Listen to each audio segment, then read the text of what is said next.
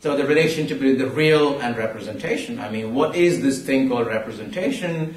Is representation itself a good thing or a bad thing? Or is representation the pharmacon, which is both the poison and the remedy? And the whole question of what is the attitude of a literary scholar to representation versus, a scientist? What does the representation do? And I think, and we have seen this happen in a variety of, theories in the last 20, 30 years. The ability of, I think, a certain kind of, theoretical thinking in the humanities to simultaneously deal with, invest in representation, and at the same time, void representation. And here is what I mean by that. This happens typically in any conversation. You and I are talking, and then suddenly you tell me, Radha, it is not about you, or everything, oh my God, you make it about yourself. And I say, it's not about you either, so who the heck is it about? Any situation, 2 people, 3 people, 20 people. A good example is death. When somebody dies, who is death about? Not about the person who died, he or she is not there. Not about you because you did not die. So who is it about? So I think any profound situation kind of points up the way in which that to be representative, you need to void representation.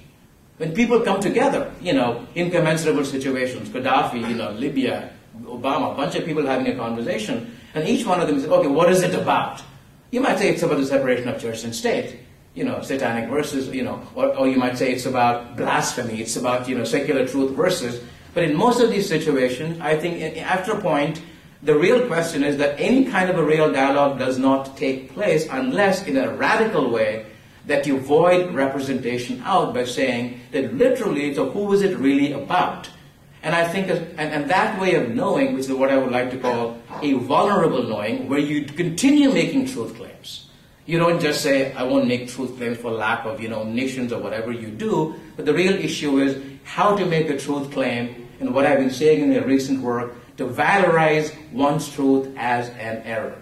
And I think some of Butler's work has been doing it for a little while. And let me conclude with this. So clearly making a truth claim, but then how do you make the truth claim vulnerable? And by vulnerable, I do not mean the kind of philosophical gesture where you say, God damn it, I know I'm vulnerable. That, to be vulnerable, I know I'm vulnerable, and you flex your muscle. There's a different kind of vulnerability. And to that, I turn to, one of my main men, Maurice Merleau-Ponty, with a nod to phenomenology, and with that, I promise I'm done. The whole idea of, if you are in literature, how do you hold your position as a reader? Do you read your position arbitrarily, non-judgmentally? See you, Ian, thanks again.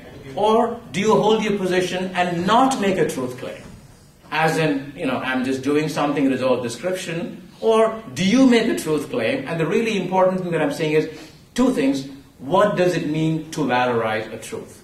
Is it possible to valorize truth as if it were an error? And the second question is, in the name of whom is the valorization being made? In my name, your name, in the name of relationality to come, as in this basic conversation, 2 people talking, hey, what did we talk about? It's not about you. Okay, pal, fine, I'm backing off. Maybe it's being egoistic. Is it about you? How do you know that? Is it about the space between you and me? So this doubleness of representation, where the about, what is it about, has to be simultaneously asserted and, in a sense, eviscerated. And for me, the example, how many of you are tennis fans? Oh God, I hope Federer wins this afternoon, or we'll see. You go and see a game, and this is, I use that as an example in my second book, and I went off on it for 20 pages, and the basic thing is, okay, you're sitting at a certain place, and the ball falls, and you think the ball is in. And then, the replay says, the ball is egregiously out. So what do you learn from a situation like that? So is there a correct call? And here is a situation, okay, given where you're sitting, perceptually, you could not have seen it in any other way. That is how, even though in another, what Merleau-Ponty would call the pre-personal one, you say, well, had I been sitting over there, I would have seen it differently. But that is not experientially mine until I go over there. So here is a double perception of saying, ineluctably, where I am sitting from, whatever that perspective might be, could be politics of location, a la Adrian Rich, or could be a la Foucault, subject positionality, which kind of condemns you to, you have a certain givenness to it. I see it a certain way, and I cannot but see it a certain way given where I am. And I have to state it in quite those terms. The truth of what I see is, you to me look a certain way, Jack, from where I am, but if I were there, you might look, something else. But the question is, having said that, how do I valorize it? The valorization is where you say, valorize it as a potential error. So this doubleness, it seems to me, is what to many people is confusing about literature. So what the heck are you saying? Are you saying something in a strong way and sticking with it? But if you're saying strong, but at the same time you're saying, my God, you're kind of not quite sure, it comes across as weak thinking, but it seems to me, indeed, it's not. But I would like to claim it is that kind of vulnerable thinking where representation is simultaneously asserted, but its truth claims are almost celebrated as if they were post-representational, or you valorize them in the name of an error, which is where I'm going. And I guess all of this has been an interesting combination of errors and hopefully some insights. And again, thank you for, staying with me. Thank you very much. And I would be just honored, delighted to have questions, comments, and especially where you think my point of view is egregiously wrong, other position on the same issues. Thank you again very, very much. And again, a huge warm welcome to the prospective students. Hope you have a great time here and meet with people and have a blast. Have a carnival. Thank you very much.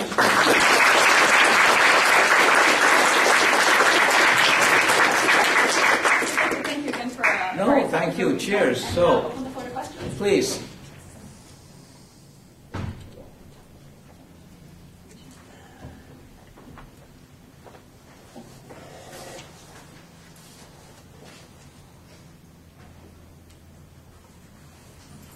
Hey, Becky. Hi.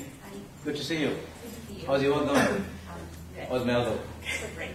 My question is, I was speaking to an old professor of mine, and he said that he didn't think theory should be taught to undergraduates because they... Can I meet with him?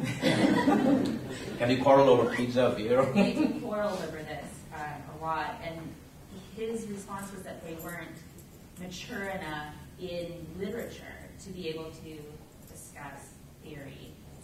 And what I'm curious about, what I'm asking you is, do you think that it's not possible for them to be able to discuss theory because the ideas are too complex, or because they don't have the language that enables them to talk about the theory, if that makes sense? Like, yeah. A lot of the language that, exegesis and all of these things that people use when they talk about literature can use people who don't know those terminologies very well. So what would you say to that? Great question.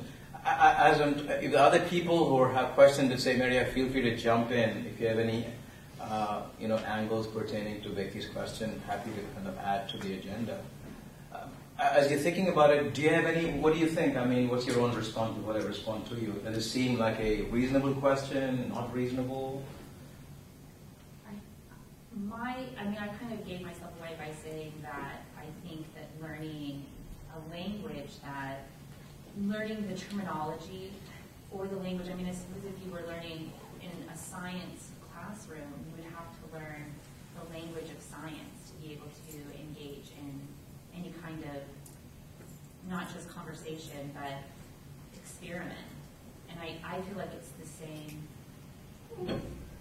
literature and the humanities, and if so, I would hope that we could have a terminology class. Yeah, I have a few responses that jump in any one of you at any at any point.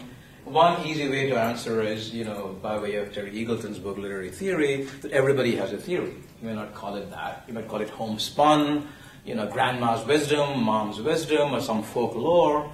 So any act of understanding doesn't ever coincide with the original. You're thinking about, whatever that means, I'm thinking about it. I fell in love, I had a cup of coffee, something happened to me, I'm thinking about it. I read a movie, I read a movie, synesthesia, whatever. I saw something, and come back and you're thinking about it. So in that sense, if thinking about is a kind of theory. And their theory, all that theory would mean is things ipso facto don't make sense. They require an act of intervention, they require an act of mediation. And the question is, so in that sense, there is nothing called a non-theoretical, reading. Or you can go to someone like Gramsci, who would talk about the relationship between common sense and intellectual wisdom. All human beings are intellectuals, but the intellectual is only a professional who does certain kinds of jobs. But the intellectual, the relationship between all human beings and that particular kind of activity called the intellectual. So every act of, understanding to that extent is theoretical. And by theory you mean a kind of a stepping back. And the next question is, what happens when it becomes more formalized? And here my response would be clearly, I love teaching. You took a course with me, and thanks for putting up with, with that whole quarter. I love to teach undergrad courses, and I say with a certain panache and hubris, theory is sexy. It's a kind of a, and all I mean by that is, here is my, my conversational gambit. I tell people, hey, look, at any given moment, life is more complex than theory. We all live amazingly complicated lives, all kinds of positions, contradiction, hyphenation, incommensurability, different kind of dilemmas in being who you are, lifestyles, choices. So the humble thing theory is doing is trying its very best to catch up with existence itself. So first of all, at the level of content, life is more complicated. And the question is, in trying to understand it, we produce a kind of a secondary vocabulary. Now, for me, I have a double response to it, which I tried in some way giving it in a kind of occupying position symptomatically in the paper. I have no particular investment in methodology as such. But the real question is, how is the methodology deployed? How is it disseminated? Clearly, if theory becomes a way of, grandstanding and using a certain kind of, I always think about it, examples of, supposing somebody said, okay, talk about grief and melancholy. And you say, can I talk about it without Freud? No, you can't use Freud. Can you still talk about it? It is that kind of situation, which you see in Butler's work, Precarious Life, So the whole notion of, I have something to say, but then to say that, I need to go to whatever, Aristotle, Gandhi, whoever that it might be, and the question is, okay, pal, cut it out. No bibliography, no references, just speak from who you are. So at that particular point, I tell my students, all these references are no big deal. It's almost like having a normal conversation. I'm having a conversation with Jack, and I suddenly say, Susan said. And he said, who the hell is Susan? He doesn't know who that person is. Until I tell you who that person is. Aha, Susan is. Or, Asha is. So, similarly, when people have a professional conversation, the bibliography is not intended always to mystify or to make you feel like an idiot, whereas I'm the one, look at me. I'm erudite, and I'm Chevy Chase, and you are not. I'm sorry. I'm erudite, and you are not. If it's that, then clearly I'm against it. If it's anti-democratic, but nothing intrinsically anti-democratic about it. The other comment I have is, often people would say, I have lost that spontaneous ability to enjoy it. That I don't quite understand. Why cannot have a form of enjoyment where you enjoy the poem, and at the same time you talk about it and use terms like prosopopoeia, or, apotheosis, or metaphor, or whatever, or to be able to analyze. Clearly that interferes, if you will, in a certain way with the initial act of enjoying it. But when somebody said that there is some kind of a clash between the two ways of knowing, I find that difficult to understand. But ultimately, does everyone have to do it? No, you taking a course in literature, and then you say, okay, this seemed interesting. But some of you might say, okay, wow, this seems interesting, I'm going to go in that direction. And if you do go in that direction, then certain ways of talking become important. They become de rigueur, then it becomes a field of scholarship, and your accountability becomes double. The accountability is both to the world at large, but also to your own particular world, in which case, the thing to do is to write as many in different voices as you can, so that it doesn't become just one voice dominating the other. So those would be, so my answer to that would be, why would it be too early to start theory?